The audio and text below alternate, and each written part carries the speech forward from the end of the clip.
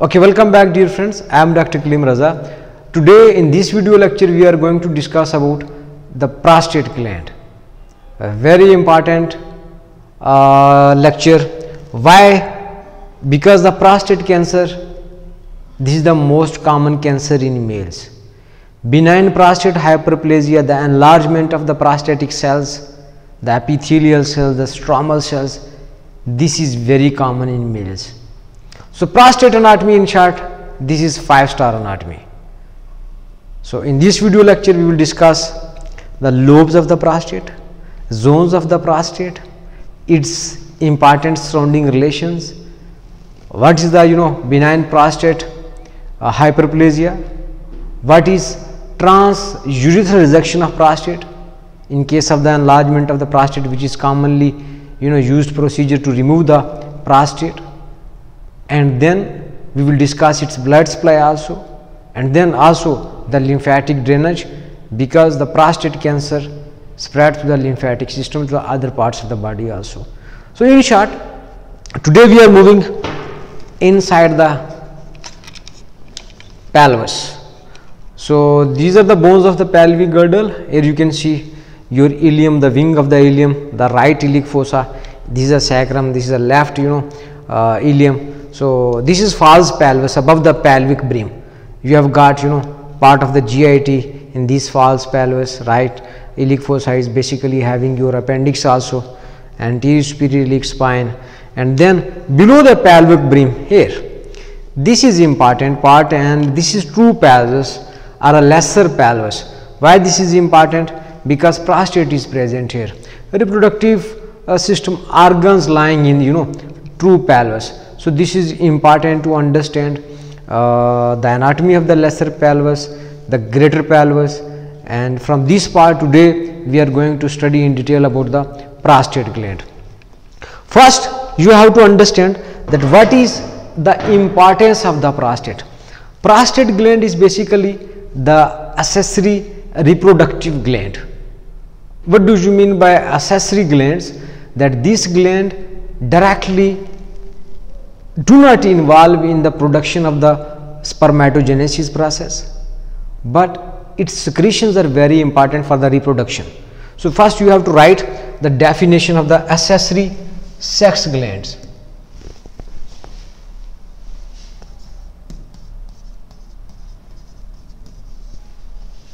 Accessory sex glands, like you have got prostate gland, then you have got seminal vesicles. Here later we will discuss. You have got bulbourethral glands. So these are those glands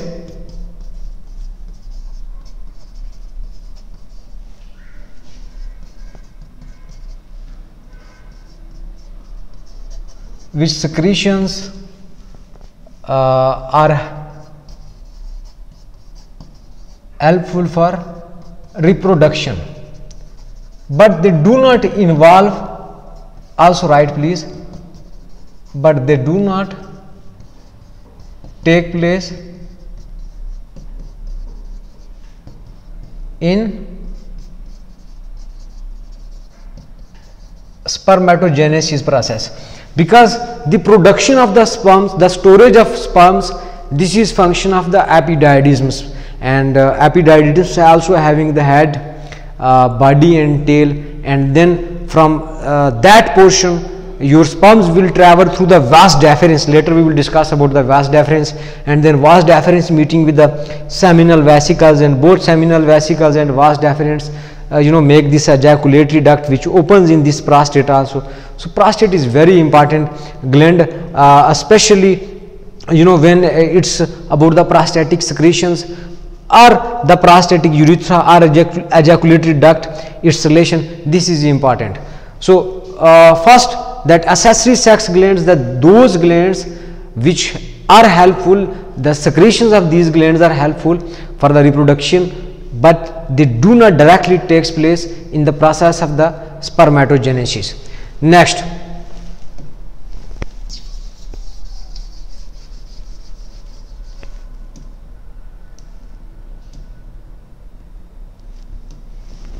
okay, so prostate is inverted pyramid shape, inverted pyramid shape in lesser pelvis. In lesser pelvis or true pelvis, okay. And size of walnut, walnut size. First we have to write its important information, high yield things from the prostate gland. Later we will discuss its relations. And then third important point, that size, the normal size of the prostate, 8 grams. That 8 grams. This is a normal size of the prostate, and you have to understand, you must able to examine the prostate also, especially in order to differentiate this is a hyperplasia or this is a malignancy. Why malignancy is dangerous, why the cancer is dangerous? Because it's going to metastasize to other parts of the body. But prostate hyperplasia, that will be localized only to the prostate. So digital rectal examination, we will discuss later about DRE exam also, that how you are going to perform this exam. But here you have to remember that prostate size normally is 8 gram.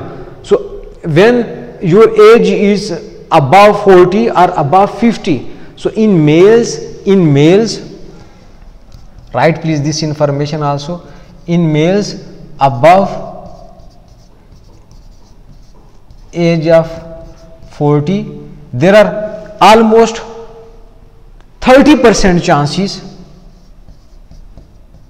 that they will have BPH, benign prostate hyperplasia, the enlargement of the prostate due to the proliferation of epithelial and stromal tissue. You should write the definition of BPH, because this is very important. The benign prostate hyperplasia, you will see many patients suffering from BPH, and BPH surgeries are very common. So BPH, what is BPH? Write the definition of BPH, that enlargement of prostate,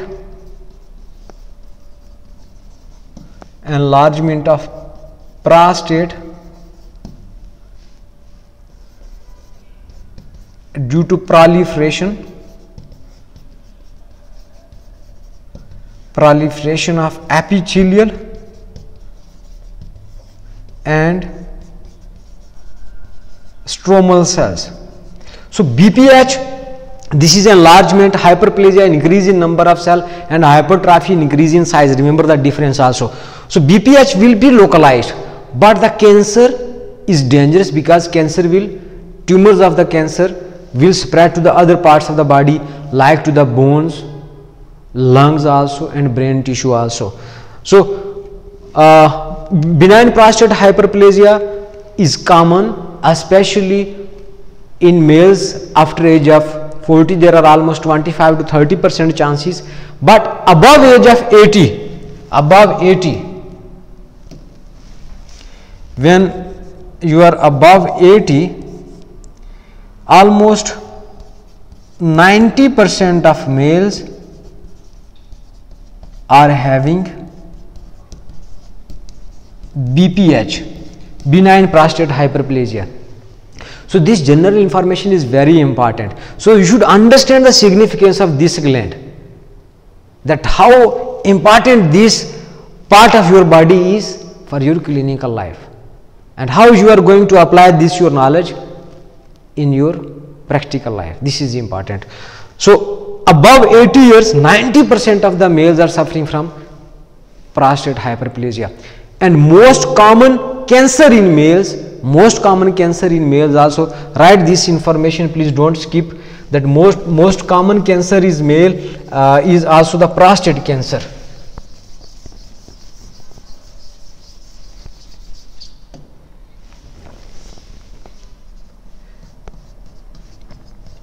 Most common visceral cancer is the prostate cancer in males,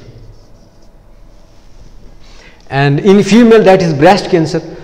So when you are talking about the deaths due to cancer, so overall worldwide the deaths due to cancer are common because of the lung cancer.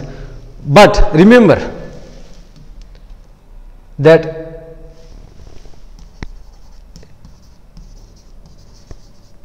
in males above age of 50,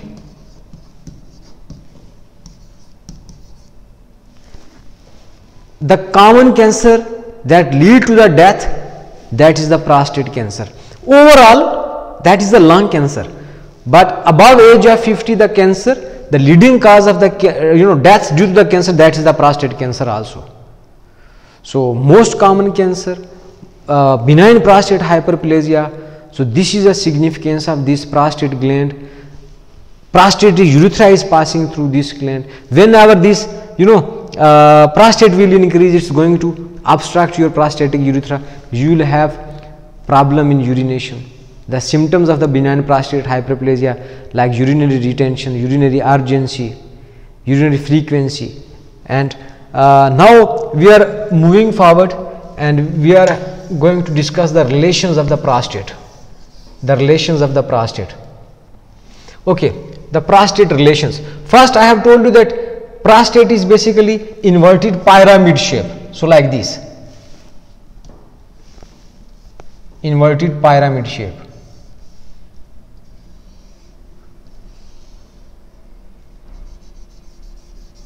So above, this is your base, and base is just below the neck of the bladder. Here you can see, this is your urinary bladder. This is urinary bladder. So base of the prostate here. Base of the prostate is the neck of the bladder. Neck of bladder. And then apex. This is the apex. In apex you have urogenital diaphragm or the urethra. So you can write that urogenital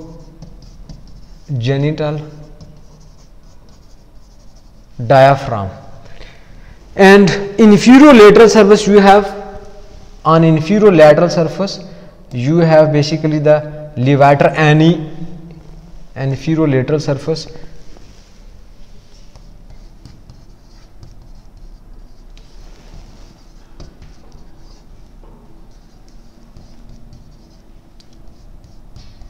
Levator ani muscle.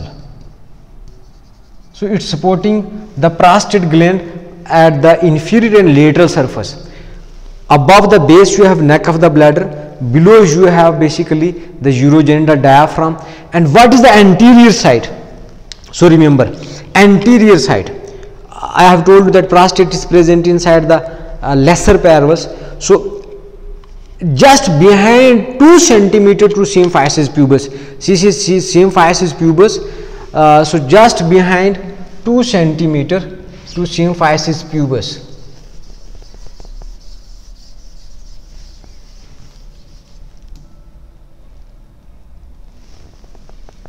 So anteriorly you have got symphysis pubis. So prostate is present just 2 cm behind the symphysis pubis. So what is the distance between prostate and symphysis pubis? This part, just 2 cm. And posteriorly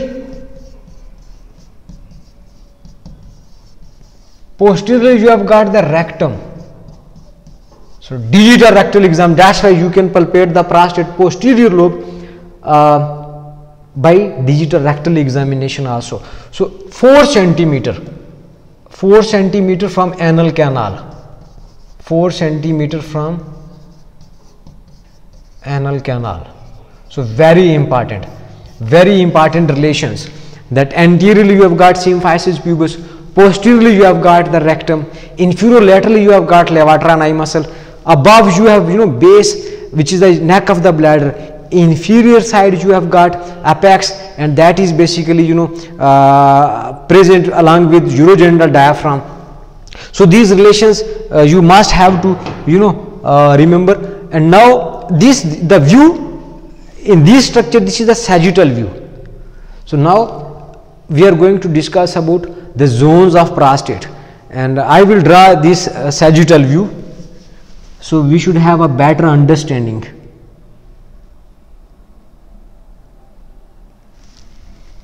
Okay, so please now let's discuss the zones of prostate. First we will discuss zones, then we will discuss about the lobes of prostate. It's very important. You will have at least 1 or 2 questions from these, lobes and zones. It's very important. So let's discuss please zone, first the zones of prostate, prostatic zones.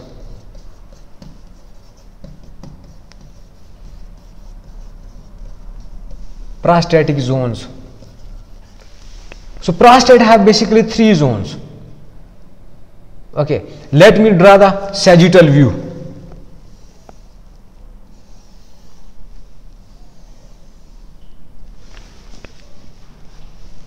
And inside the prostate you have got prostatic urethra. Remember, you have got prostatic urethra inside the prostate. Then you have got membranous urethra, which is continuation of basically this prostatic urethra. Then largest part of your urethra is the penile urethra. So you have to understand that which part of the urethra is present inside the prostate, that is the prostatic urethra. So it's passing like this. So inside you have got prostatic urethra. And then I have told you that also you have got the ejaculatory ducts. There will be 2 ejaculatory ducts, and these ejaculatory ducts are basically made up of duct of the seminal vesicle and duct of the vas deferens. Okay, so suppose this is the sagittal view, and here you have got the ejaculatory duct.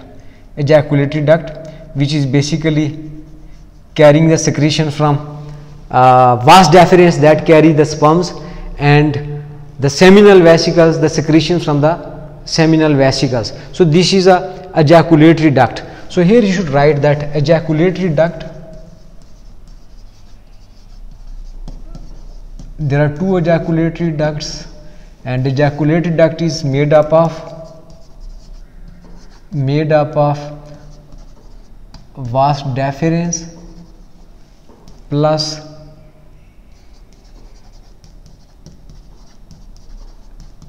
seminal vesicles.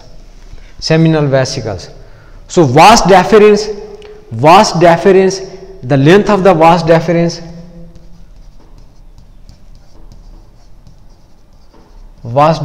length is almost 42 to 45 centimeter, and vas deferens will carry sperms from epididymis, and it will enter into, you must have to write all this information, especially I will ask my students that I will check in your notes that you have written all this information or not. This is very important information. Later you will forget if you are not going to preserve this knowledge. So vas deferens length is 42 to 45 centimeter, and vas deferens is coming from testes, but how it's entering into your abdomen? It's coming through inguinal canal through spermatic cord. So passing through inguinal canal and entering to abdomen,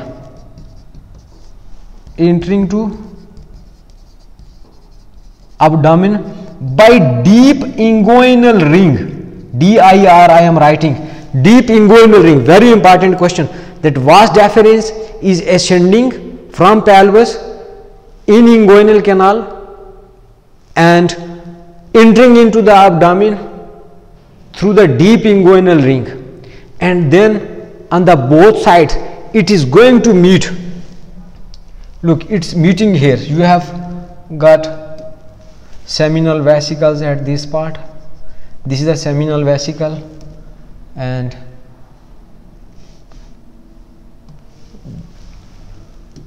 this is your ductus deferens here. This is ductus deferens. So ductus deferens meeting with the seminal vesicle. This is the sagittal view, and then both seminal vesicle and ductus deferens combine and meet this ejaculatory duct.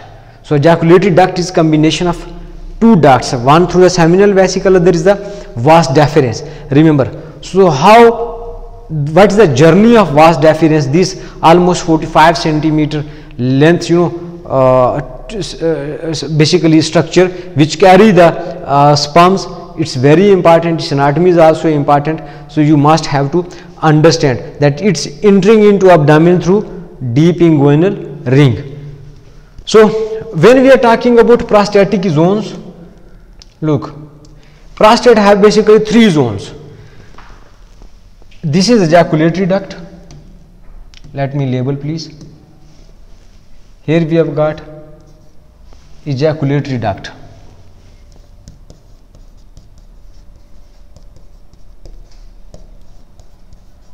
Ejaculatory duct. Here we have got prostatic urethra. If needed, also zoom. You can zoom if it's required. Okay, you can zoom. This structure must be 100% visible. Okay. So ejaculatory duct. This is the ejaculatory duct. Here you have got seminal vesicle. This is your vas deferens. This is prostatic urethra. So prostate having 3 zones. First zone, this.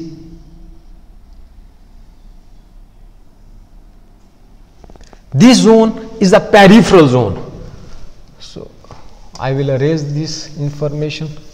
I hope you have noted.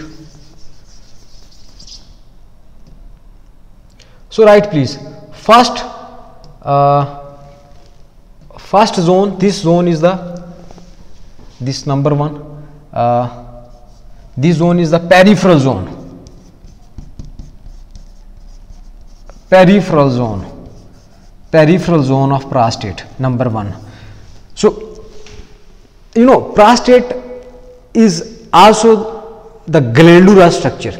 It's a gland, and the secretions of prostate will enter into the prostatic urethra through small prostatic ducts, and it secrete a milky secretions which is rich in citric acid also, and some enzymes, which is basically a fluid for the semen and overall the ejaculatory volume also. So prostatic secretions contribute almost 20%. Write please first this information, that prostatic secretions, later I might forget, so this is important information. Prostatic secretions contribute almost 20% in ejaculatory volume. That there are 20% secretions coming from prostate in semen or in ejaculatory volume. So what is present in these 20% secretions, and how these secretions are basically drained into your prostatic urethra with the help of the smaller prostatic ducts. So what is present inside the prostatic secretions? Right, there will be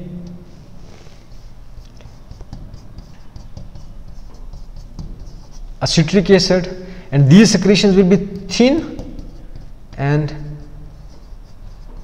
milky secretions, thin, milky, whitish in color, and then also it's having few enzyme, and also the alkaline phosphatase. But the rich source of alkaline phosphatase is the seminal vesicle secretions. So overall you have to remember that only 20% of the ejaculatory fluid volume is coming from the prostate. There will be secretions from the seminal vesicles also. There will be secretions from the bulbourethral glands. These are the 3 glands which I have told you. These are accessory sex glands.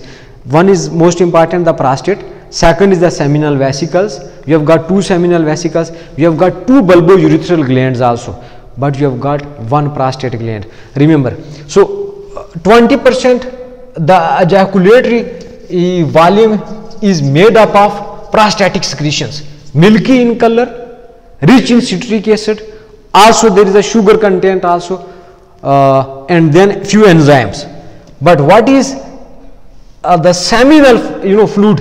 This fluid which is coming from the seminal vesicles. So write please.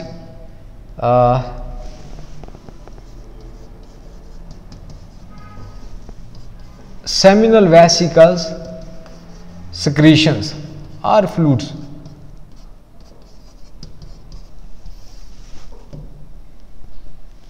Seventy percent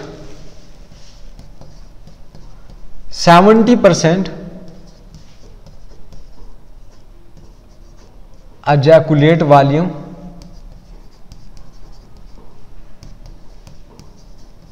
is made of seminal vesicle secretions.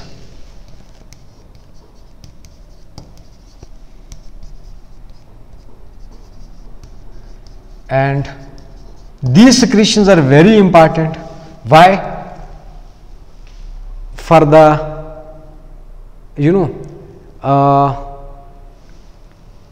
it have one special enzyme, the alkaline phosphatase.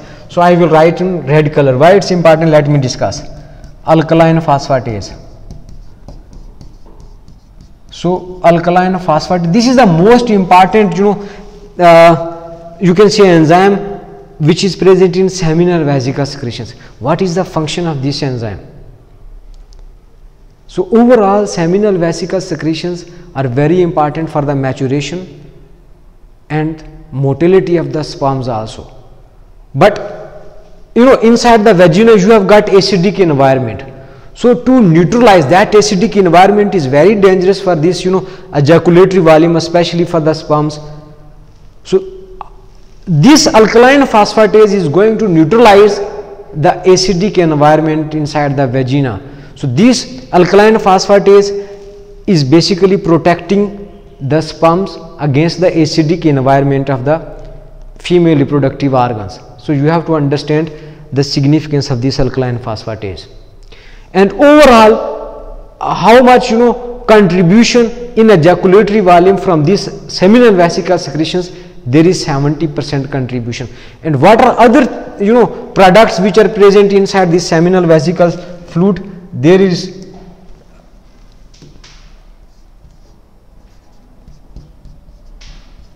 fructose and there is amino acids, also ascorbic acid,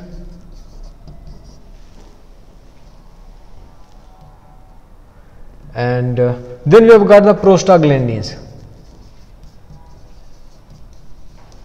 So all these basically secretions are very important for the motility, for the integrity of the sperms. Especially among these we have got the alkaline phosphatase, and this alkaline phosphatase is basically helping to neutralize the acidity of the acidic environment of the vagina, to protect, to save the sperms. So overall you have to remember this information, this is very important. And then you have got the bulbourethral glands. Later I will show you, but let me finish please here, because these are the accessory sex gland which are very important. And last one is the bulbourethral gland.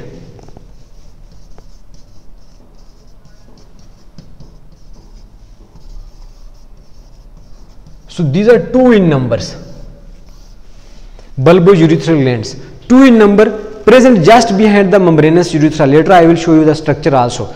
Two in number, seminal vesicles also two. So bulbourethral glands, it's present behind the membranous urethra, right in the base of the membranous urethra. So secretions of these glands are also important.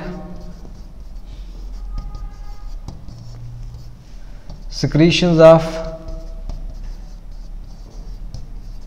these glands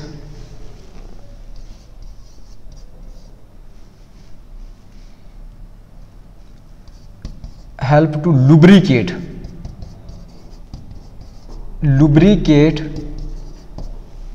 especially lubricate the urethra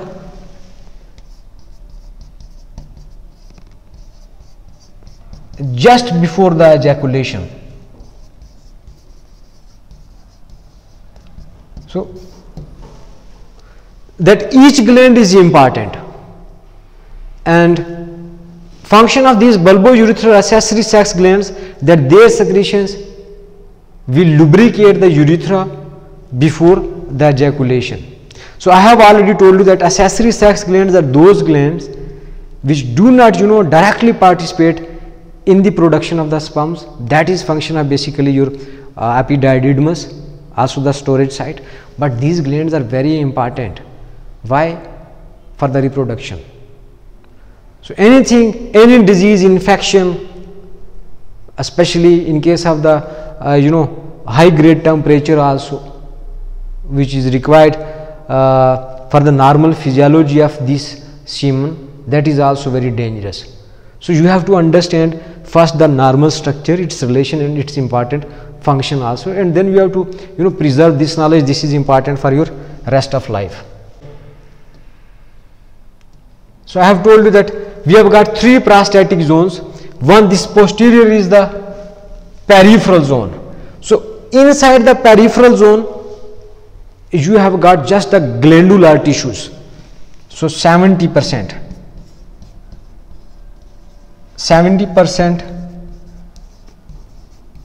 glandular tissue is present in this zone, peripheral zone. And next, write in bracket please that this zone, this peripheral zone is present behind the prostatic urethra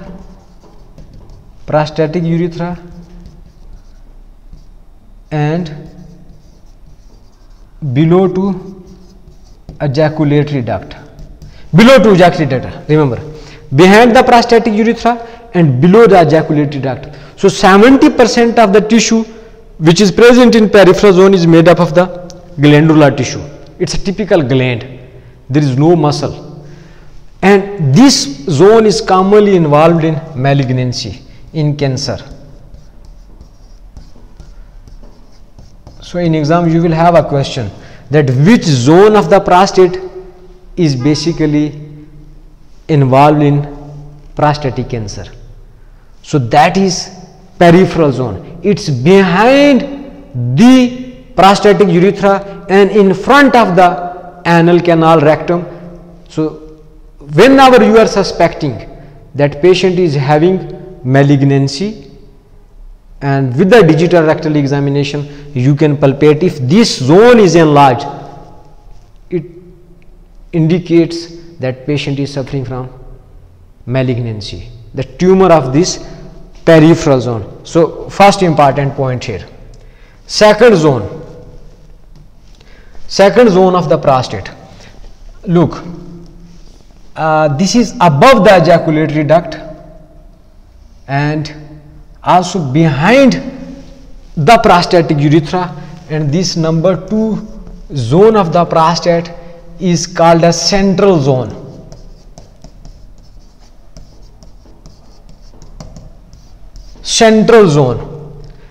And central zone is also basically having the glandular structure, the glandular tissue, but how much? Only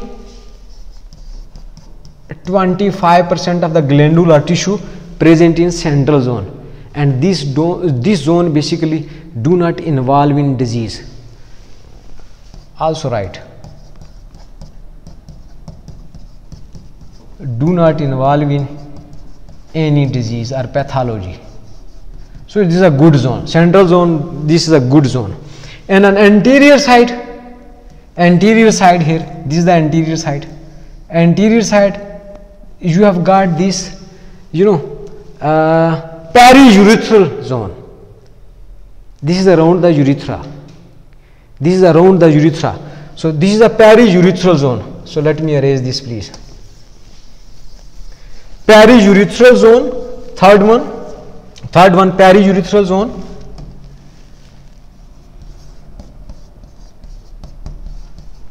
Periurethral zone, or this is also called as transitional zone, very important.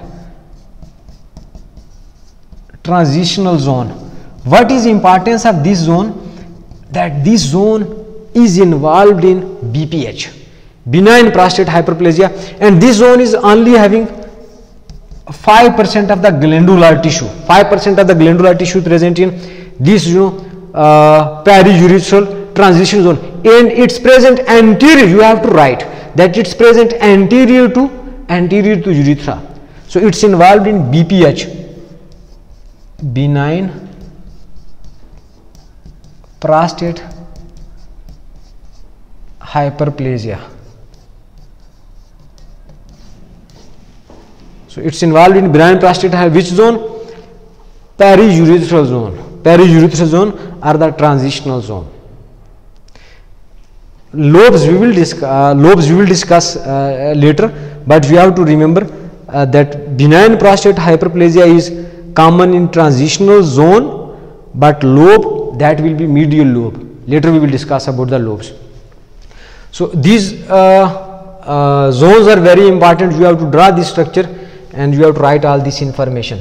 Now next, move forward and let's discuss please the lobes of the prostate.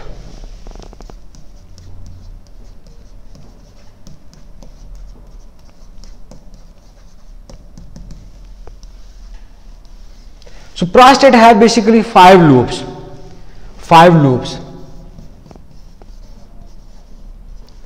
Number 1, you have got anterior lobe. This is anterior to urethra. You have got posterior lobe, which is posterior to urethra. You have got then median or the medial lobe, and then you have got lateral lobe also. You have got 2 lateral lobes. So let me show you one structure, then you will understand about the lobes. Okay, so I hope this structure is visible to all of you. So in this structure you can see this is the lobes of prostate. So just I have told that we will divide prostate into 5 lobes.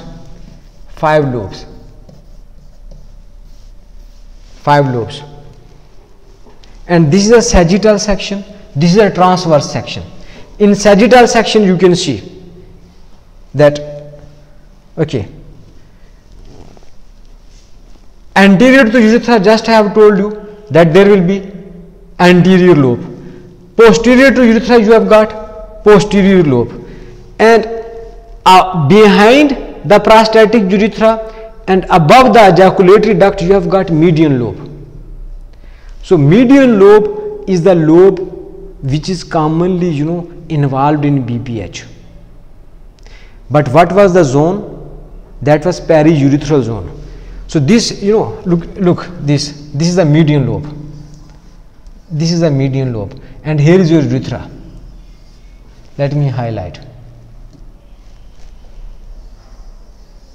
This is your urethra, and this is a transverse section. So this is your basically median lobe. So median lobe, whenever this lobe will enlarge, it's going to obstruct and block your urethra. So this is also frequently asked question, that which lobe of the prostate lead to the blockage of the prostatic urethra in benign prostate hyperplasia? That is the median lobe. Remember please, MCQ, median lobe. And then behind the median lobe, here you can see you have got the posterior lobe, and then anterior to urethra you have got the anterior. This is very simple, that anterior to urethra you have got anterior lobe, and then you have got, which is surrounding the prostatic urethra, the median lobe, and then on the posterior side you have got posterior lobe, and then on the lateral side, look, this is the lateral side, and you have got 2 lateral lobes. So in these 2 lateral lobes, one is the median lobe one is the posterior lobe and one is the anterior lobe. So in this way you have got total 5 lobes of the prostate. So what is most important to understand here, that which lobe of the prostate is blocking this prostatic urethra in case of the BPH, and which lobe is commonly involved in benign prostate hyperplasia, that is the median lobe. But when we are talking about the zones, the peripheral zone is dangerous because of the malignancy, and then anterior to the urethra, that was transitional zone or the periurethral zone, that is commonly involved in BPH. But lobe, that will be median lobe. You have to understand this information. And this is your sagittal view. In sagittal view you can see this is this structure passing inside. I have just drawn also that this is your prostatic urethra, this is your ejaculatory duct, and ejaculatory duct I have told you, you have got 2 ejaculatory ducts, and these 2 ejaculatory ducts are coming with the help of the duct of the seminal vesicle and with the help of the vas deferens. And then above the ejaculatory duct and behind the prostatic urethra you have got median lobe. This is your median lobe. So remember this also. Examiner might ask you that which lobe is basically behind the prostatic urethra and above the ejaculate, that is the median lobe, and this lobe is very important because it's involved in BPH. And then here you have got the posterior lobe. So posterior lobe and median lobe, these two are very important. Why? Median lobe is involved in BPH and posterior lobe, it's involved in basically the cancer. So posterior lobe, examiner might ask you that what is the zone which is involved in basically cancer? That was the peripheral zone. And which lobe? The posterior lobe. And which lobe you can palpate on digital rectal examination? That is the posterior lobe, and you can also palpate the lateral lobe. So let me show you few structures, and but before moving to the structures, first we have to discuss its blood supply, very important. So all this information you must have to write in your notes, and you have to draw these structures also. You have to draw these structures. I will share these structures with you. So these are important structures. So blood supply. 3 arteries are very important. Number 1, inferior vesical artery, and it's supplied to the base of bladder, and this is a branch of internal iliac artery. So supplied to the base of bladder, and this artery also supplying the prostate gland. Number 2, you have got middle rectal artery. Middle rectal artery, and then number 3, internal pudendal artery. Internal pudendal artery. So these 3 arteries supply to the prostate gland. You have to remember these arteries. And veins which carry deoxygenated blood, that will be the internal iliac vein. Very simple, because arteries are coming from internal iliac artery, vein deoxygenated will be internal iliac vein. And what are lymph nodes? The internal iliac lymph nodes. Internal iliac lymph nodes. Internal iliac lymph nodes, and these lymph nodes vessels will basically spread the tumors of the prostate in advanced stages to the other parts of the body. So you have to understand that what are the lymph vessels there, the internal iliac lymph node vessels, and then nerve supply from inferior hypogastric plexus, So please let me share few other structures with you. So here you can see these are the zones. Just we have discussed lobes, and this is a zone. We have drawn this structure. So this is your peripheral zone. This is behind the prostatic urethra and below the ejaculatory duct. 70% I have told you the glandular tissue, and this above Above here you have got central zone, not involved in any disease, anterior zone, and on the anterior side you have got this fibromuscular tissue. So this zone is basically involved in BPH. So you have to draw these structures.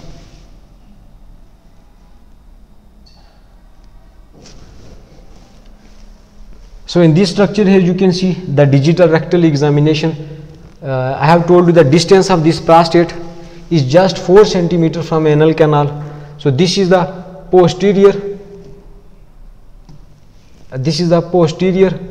posterior lobe or the peripheral zone of the prostate, and here you can see this is the ejaculatory duct, this is the prostatic urethra, and at this part you have got the bulbourethral glands, and these bulbourethral glands are also called as Cowper's gland. Remember please, Cowper's gland, and these secretions basically helpful for the lubrication of this all urethra before the ejaculation. So behind, just at the start of this membranous urethra, these two glands pea size, these are the bulbourethral glands. So then another structure. So this is basically the transurethral resection of prostate, that when prostate is enlarged in BPH, so at that time you have to insert this, this device, this instrument. This is a basically cystoscope, and through the urethra you are entering into the